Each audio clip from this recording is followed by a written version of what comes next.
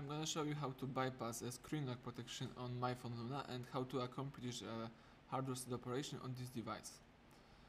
First of all, turn off your device by holding the power key.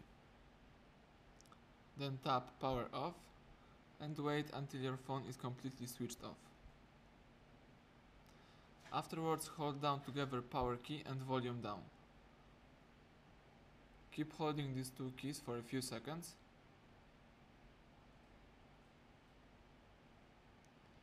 Release both of them as soon as myPhone Luna logo appears on the screen. Excellent, and factory mode just appears in front of you. You can navigate here by using volume down key. Highlight clear eMMC and choose this option by pressing power key. The phone is formatting data.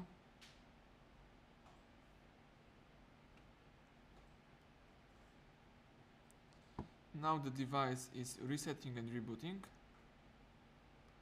It could take a while, so be patient.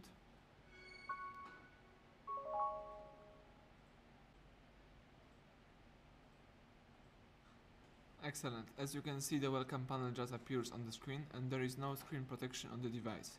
So you can start activating your phone. Thank you for watching.